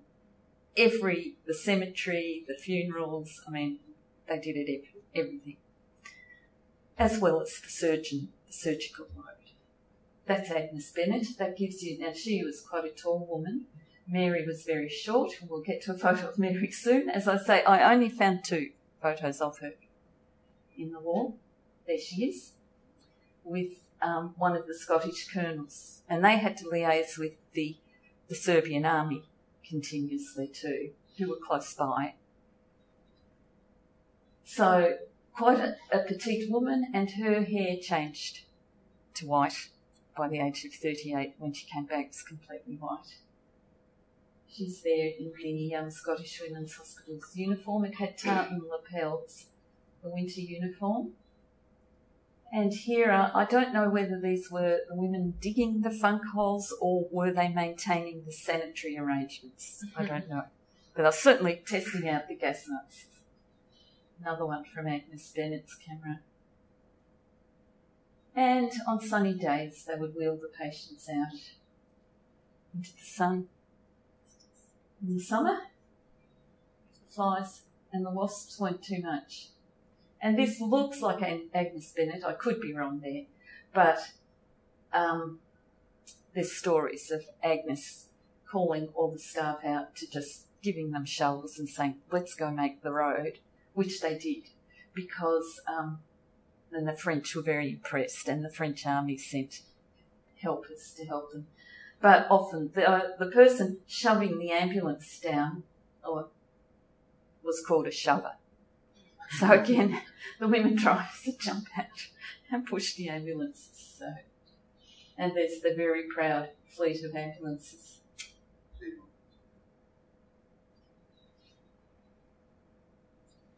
And there is the only photo I found of the America unit under Agnes Bennett and Mary DeGarris and Lillian Cooper. And I think we've got everybody. Miles Franklin, Agnes Bennett, Mary next to her. Mary had very old skin, so she's looking very suntan there. Now, I suspect that might be Lillian Cooper, but I'm not sure. And I think the other very tall doctor was an English doctor, Dr. Muncaster. But there were no names on the back, so it's rather tricky to work out. But a very rare photo. 1918 proved to be tumultuous on the war front and personally. One freezing night in February, after torrential rain, a hurricane hit the camp. And I think this had happened before, but this time while Mary was in charge, and it virtually demolished it. So precious medical supplies were scattered and broken. A lot of the tents collapsed, and patients had to be evacuated on the train. That's where it came in very handy. Working tirelessly, the women had most of the tents re-erected and repaired, and the camp almost restored within 3 days. And Mary wrote a very detailed letter back home to Edinburgh about that. Then, 3 months later, her mother died unexpectedly at Guernsey, where her family had originated from Guernsey, hence the French surname. And Mary was unable to attend the funeral. And of course, for her, this was the second loss of a loved one in 2 years. So in September 1918, because she never enlisted in the army, she was able to leave. So after serving for 19 months, she resigned from the SWH to return home.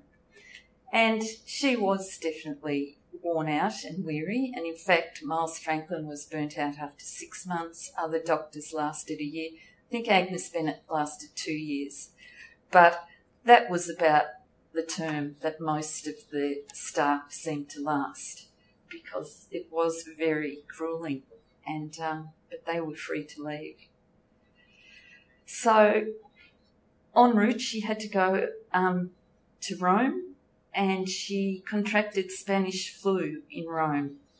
She called it double pleurisy, and I think it was only in hindsight they called it Spanish flu. And in fact, her mother seemed to have had that flu and was recovering on Guernsey, but died of a sudden heart attack. So it was out there, and she was found close to death in a hotel by 2 American medicos, who then looked after her, nursed her, and the Scottish Women's Hospital sent a nurse to then take her home back to London. Meanwhile, while she was sick for 6 weeks, the armistice was signed and chaos and confusion reigned, it seemed. It took her until February 1919 to reach Melbourne, and in that time she did go back and visit the Scottish Women's Hospitals in Edinburgh to thank them, and they did give her a gold watch. The Scottish Women's Hospital unit at Ostrovo, though, stayed on in Serbia, treating the local people. They moved a bit further south. Another doctor came, and on they went, kept working, and didn't wind it up till 1921. For her heroic acts, let's see if we can get there. Oh, Christmas party on Christmas Eve, dress-up party. They did, I think that intensity of war, when you had moments of peace, you could really, they had parties, they had musical concerts, they had regular visits, dinners, and they were entertained by the other, the French colonels in wherever, and they'd go down to Salonika too. This is the medal that the King of Serbia awarded most of the Scottish Women's Hospital's doctors. It's the Medal of St Sava, 3rd class. And then she also received 2 medals from the British government, one of which is there. Maybe experts in medals here can help me out here. I think they were both service medals. They're both there, which I've been told were awarded to all those from the British government who served. But there were no medals awarded from Australia. In fact, she's not even in the War Memorial in Canberra.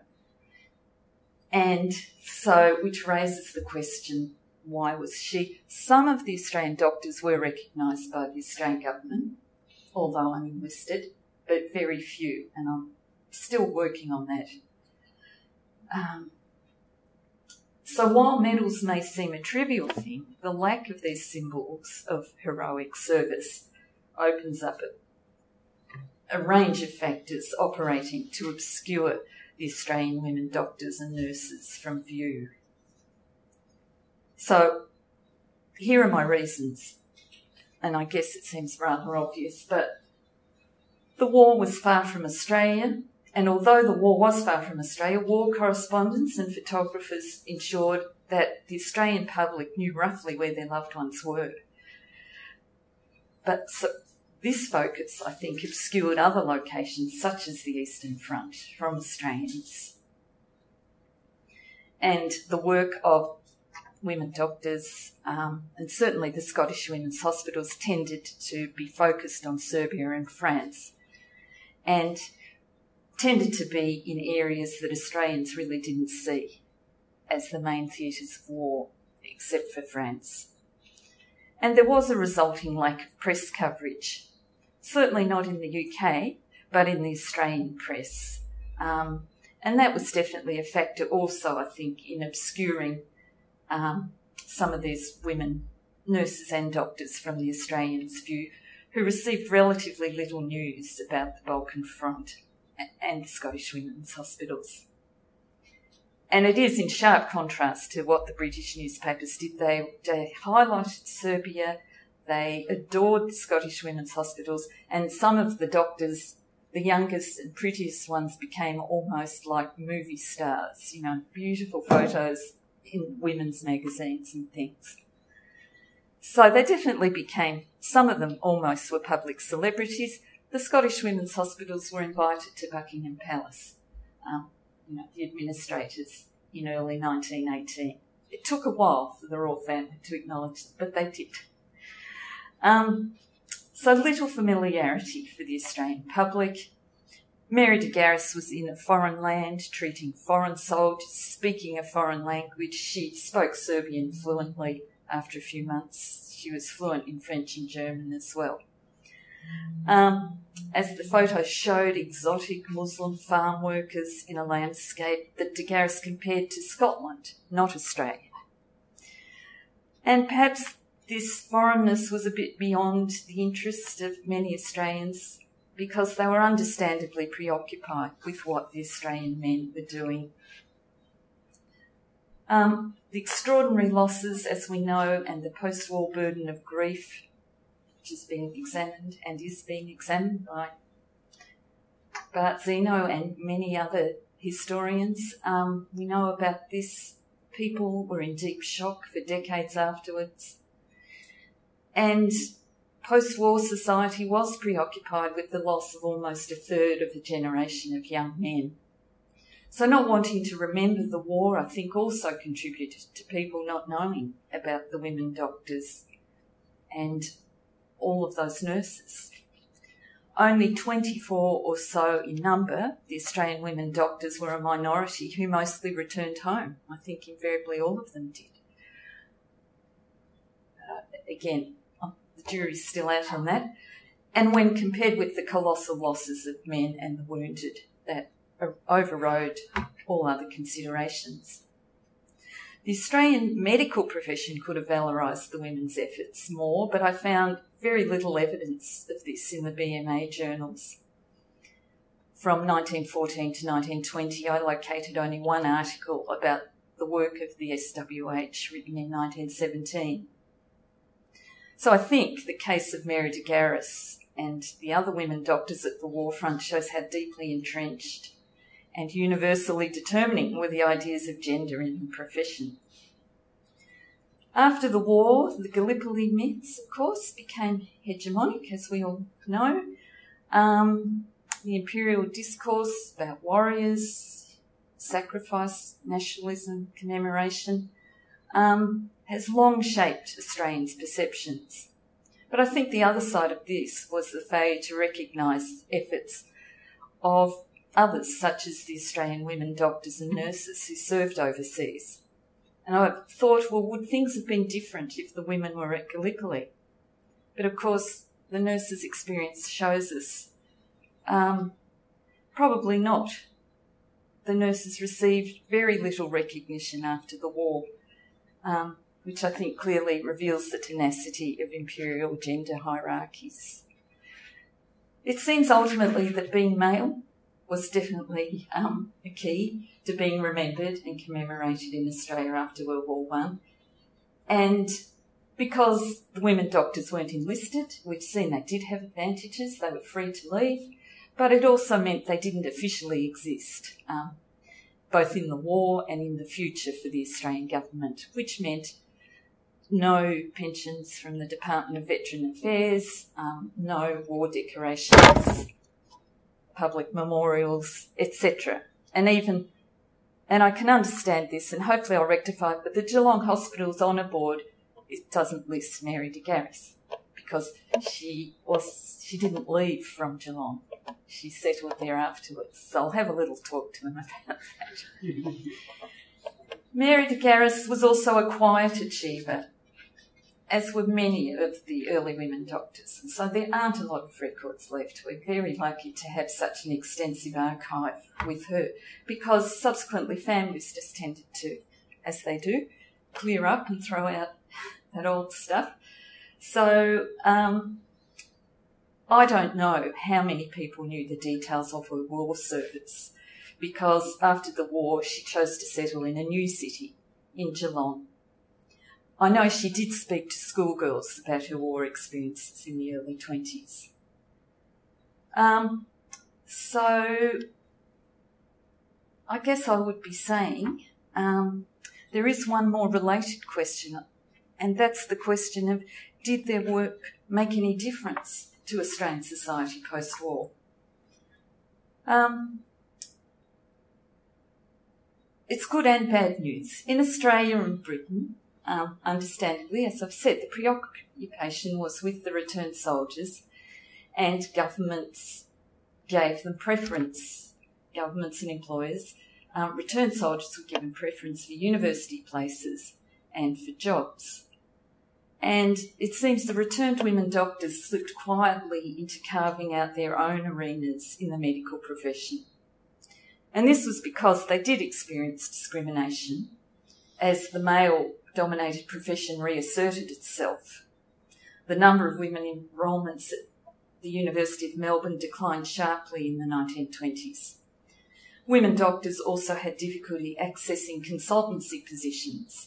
At the Royal Melbourne and the Children's Hospitals, for example, in the 1920s, Kate Campbell and others gave up trying to get consultancies. And that did affect their medical careers. Heather Sherd, my colleague at Melbourne Uni, is doing a lot of work in this area. In Britain, women were finally given the vote in 1920. So some historians have argued, well, that was a definite reward for their war service, but other historians, such as Leah Leneman and Getty, argued that this wasn't connected to women gaining the franchise. In fact, they're pretty adamant that nothing changed particularly, except that one change that occurred that Getty points out was that women could now treat male patients in hospitals, which they were prohibited from doing previously, prior to the war. So it seems the experience gained in World War I for medical women didn't produce any professional benefits for the women in society generally. In fact, I guess we'd argue the reverse occurred and discrimination accelerated in the 20s.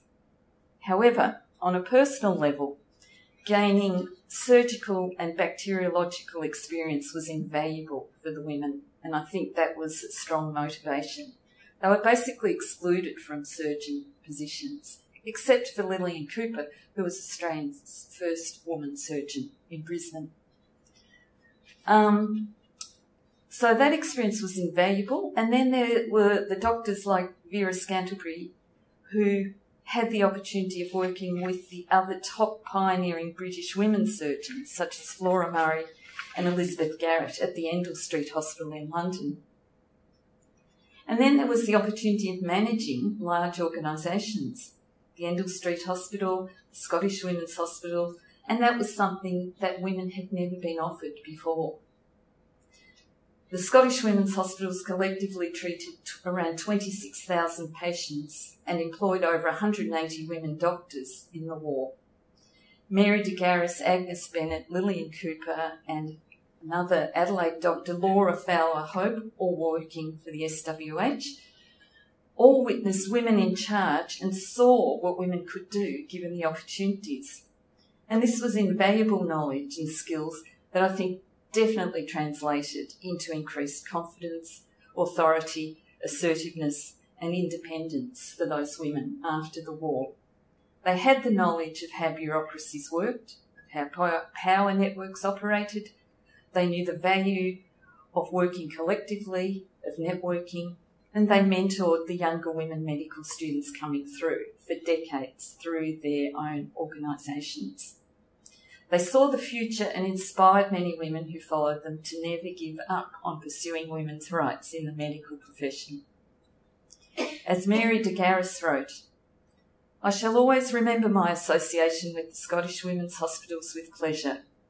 Practical experience has convinced me that women run things very well, making me a more ardent feminist than ever." And of course, Mary went on in Geelong and was very influential in the design of the new hospital in the 1920s that they built, the Kitchener Memorial, which had separate pavilions to treat infectious diseases. So you had your TB wing, not near the convalescent wing, etc.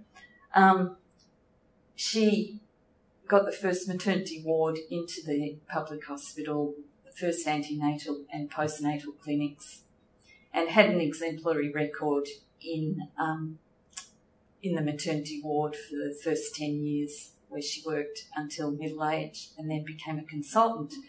But along the way, she did take on the dental profession. She was possibly the first person to research causes of pain in labour and take childbirth as an area of study and in need of a lot of research. She pioneered a database, and that still exists, about this long, a chart, where she charted 2,000 labours and had collected all this data. She published 48 medical articles in the medical journals, at least 3 books. And yes, she was a force to be reckoned with. She didn't take fools lightly, and I can now see she even had a dispute with an infant welfare nurse who didn't, she felt the nurse had undermined her publicly in front of a patient. And when I think and read about all of this prior experience, I can see she was probably still operating under a military model, as hospitals were, probably up until the 50s. So, thank you very much for listening.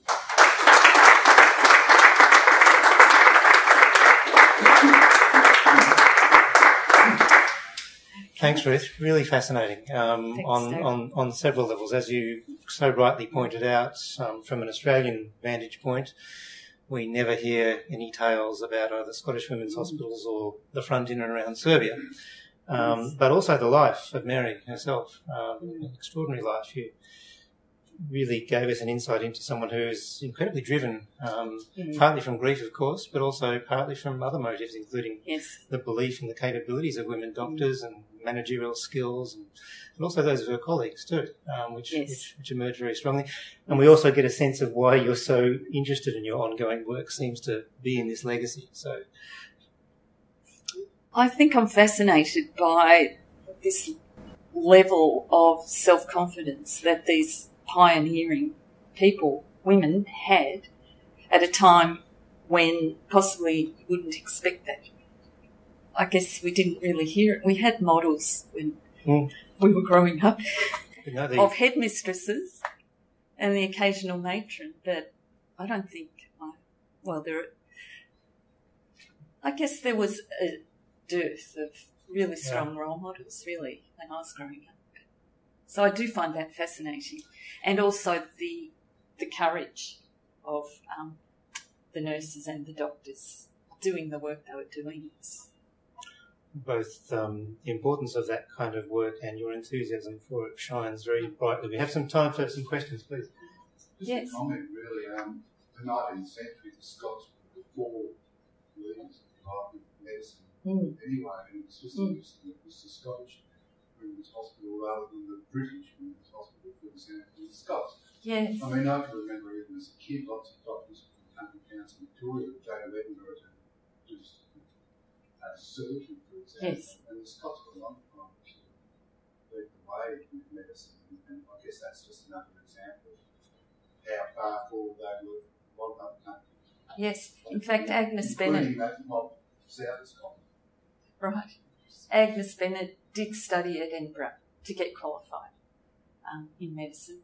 And Mary was very proud. She was part Scottish through her mother's line. She was always very proud of being Scottish. Yeah. But I hadn't thought of that. That's a really great point.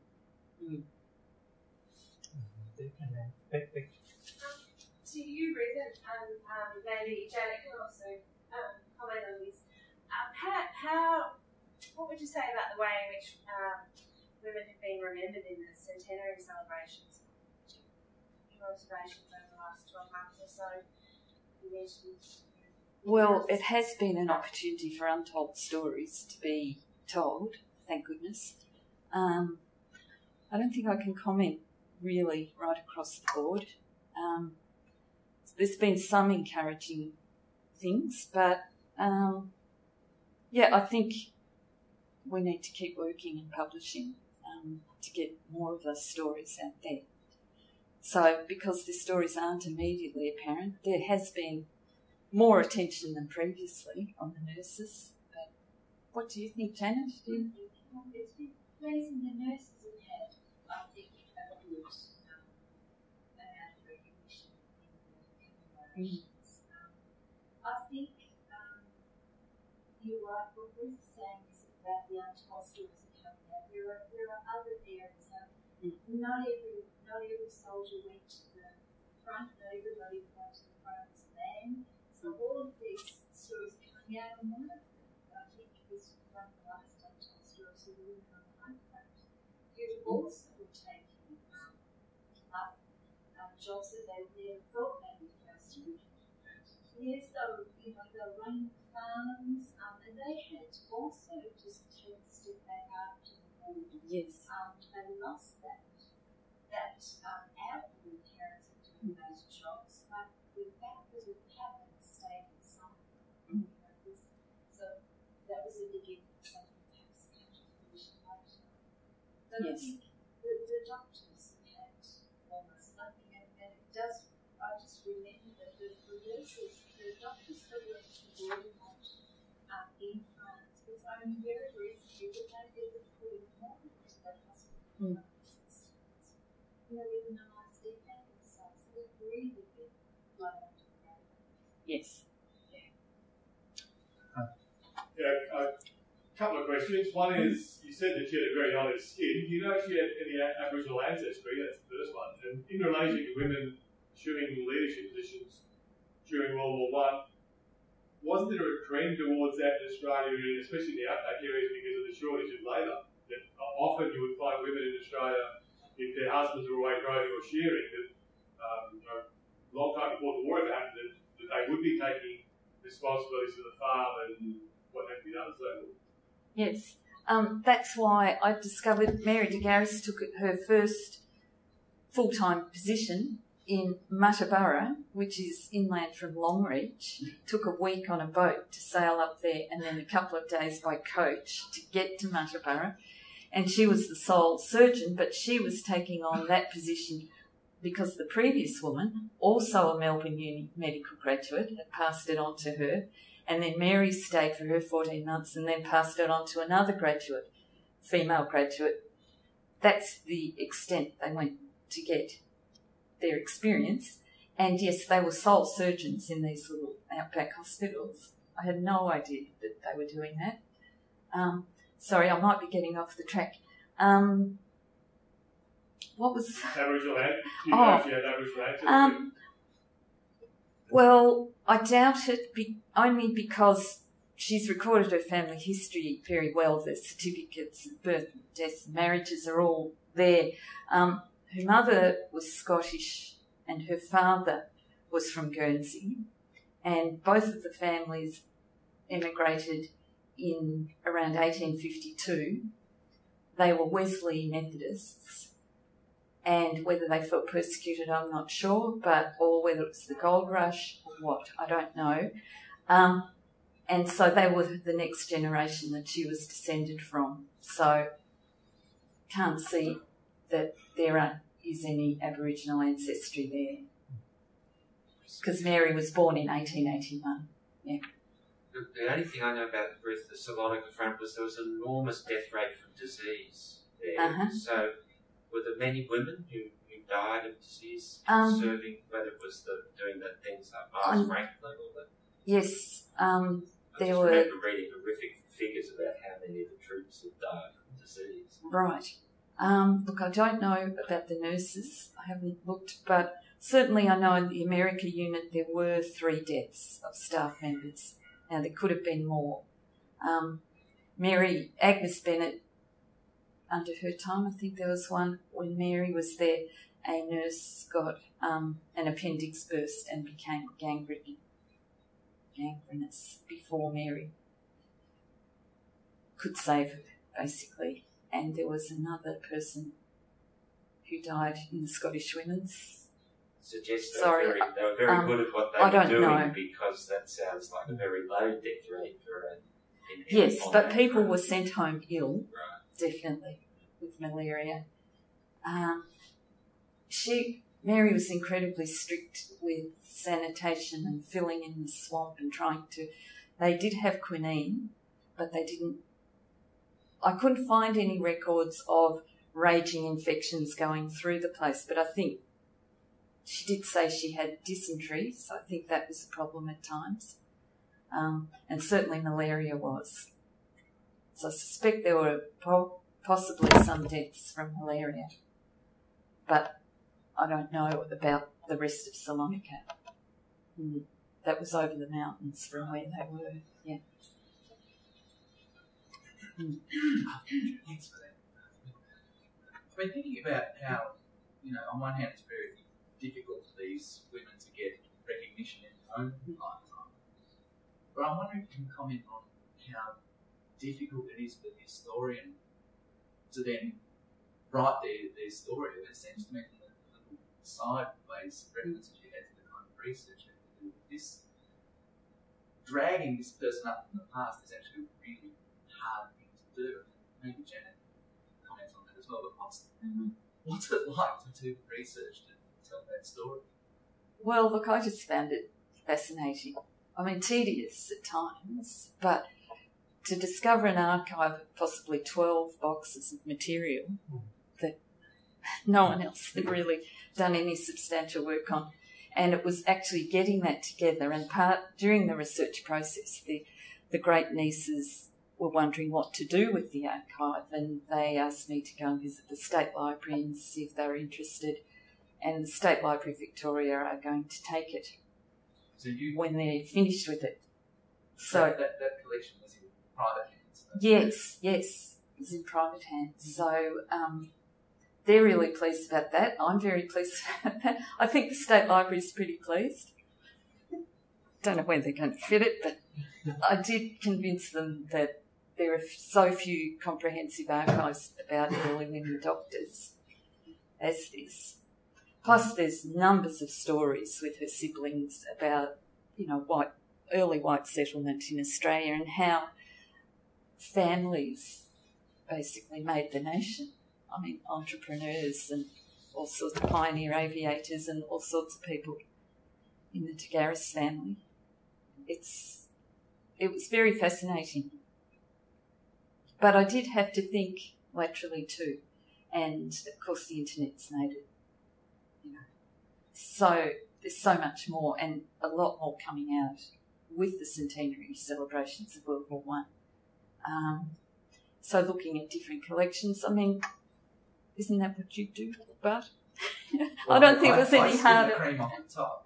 I don't have to dig quite as deep. But it did strike you listening to both of you that you've been forced to read these archives really closely and deeply. Yes. And produced a couple of books very well based on that. Mm. And I'm trying to think about, I mean, there's hundreds of books written about men from the First World War from Australia. But I can't think of one since the biography of John Monash that actually has given them that same treatment. Depth. I'm wondering if two women who have, not had a great deal of recognition have actually produced better histories. Oh, God. Thank you, Bart. That's very good. You said there was a gap of letters here, but you found quite a large file in Scotland? Yes. The Scottish Women's Archives. That's right. Why were all those letters, because you mentioned that they were typewritten, how did they get to be there rather than the destinations in Australia? Well, they were writing to these when Mary was the chief medical officer, so she'd have to report back to Edinburgh headquarters. Gotcha. They would have to answer her requests for all manner of things. So I think when the war finished, everybody packed up, took all their correspondence back to Edinburgh. Gotcha. Yeah. Thank you. Yeah, and that's how the archive is still there. Well, in Glasgow. Yeah. It wasn't so much a personal archive. Sorry? It wasn't so much a personal archive, it was her time of working. Yes. She was so busy. She didn't have much of a personal life. Oh, that's the week. Just a really specific question, Ruth. Yes. You mentioned that letters were censored. Who censored them? Good question. I was trying to imagine who was doing the censoring. Oh, I imagine the CMO, perhaps. Okay. The army had complete. But which army? That was my question. Yeah, the Serbians wouldn't be able to do it because they would. Well, the ones who were English speaking could, but that's all right. That's my own mind was just puzzling on. It's all right. No, I'll have to. It was an Allied High Command. Think more about that one. So they would have found their way. There would have been some British. And it depends whose postal system it goes through. Yeah. So there would have been some system of censorship for the front. Yeah, they would have found They just wouldn't have wanted to know this many casualties, So letters would take a heck of a long time to firstly be delivered by sea, and then also all of that to be scanned and I don't really know the answer to that. I'll have to look further into it. But sorry, one last question. Yep. Just very quickly, the Serbian medal she presented was pretty flash-looking medal compared to the others. I mean, they are obviously very, very recognisable work they did by Serbians more so than anybody else. Just looking at that medal, that's pretty amazing. And Melbourne Uni's Medical History Museum had doctors and dentists of World War I, an exhibition late last year, and they had that all restored. The medals being. Does that be heavy enamel on copper? Or yes, enamel and silver, I think. So that was good. That's been restored, but Mary's gravestone apparently is in very bad shape. So that's the next project. That's a fine note on which to end it. You obviously made a mark in Geelong though, because there is the Garris House behind what's now Geelong Private, which obviously used to be. Yes. And we only had a small glimpse at her claims to fame in obstetrics and other things, really, in terms of Ruth's talk too. But I'll ask you to join with me in thanking Ruth again for a fantastic.